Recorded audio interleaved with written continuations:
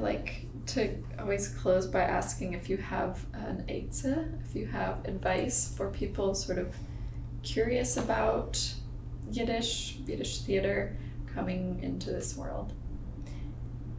Yes. Well, there's so much available in translation, and translation is a wonderful thing. And you can read it in translation and enjoy it in translation and know that it's part of the American artistic tradition. And it's part of, if you're from Poland, it's part of the Polish artistic tradition as well.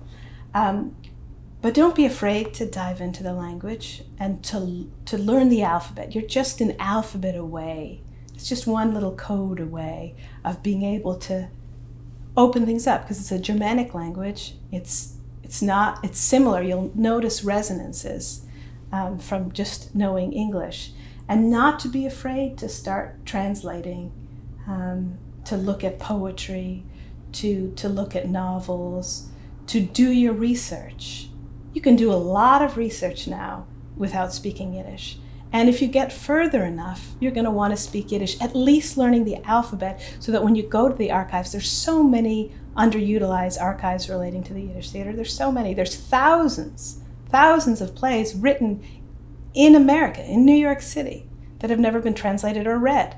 So if you are somebody who wants to do original work on American theater history, there's so many options available to you. And just pick something. Pick one person or one author that really speaks to you, or one actor that you want. There's so many incredible actors' archives that you want to research or honor. In particular, if you're a young Jewish playwright, or if you're a young American playwright, I think Yiddish theater is American theater, and it belongs to the history of the American theater and everyone interested in the history of American theater. There is so much there to inspire you. Just look at Indecent, and how that went on Broadway and became such a hit. And that just really, that's just the tiniest fleck of dust on a fingernail of the depth of what's available for artists to learn and uncover about Yiddish theater.